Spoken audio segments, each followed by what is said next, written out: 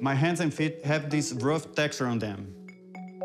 So it looks like there's this thick layer of Parmesan cheese on my hands and my feet. A lot of cracks, sometimes it gets inflamed and bleeds. It feels like my feet are burning at the point that I have to stop walking. Awesome, beautiful. I photograph a lot of models for magazines and print, and my hands get really dry and start burning a lot. Okay, girls, can you do some hair and makeup a little? Sometimes it hurts so bad that I have to put the camera down and take a break.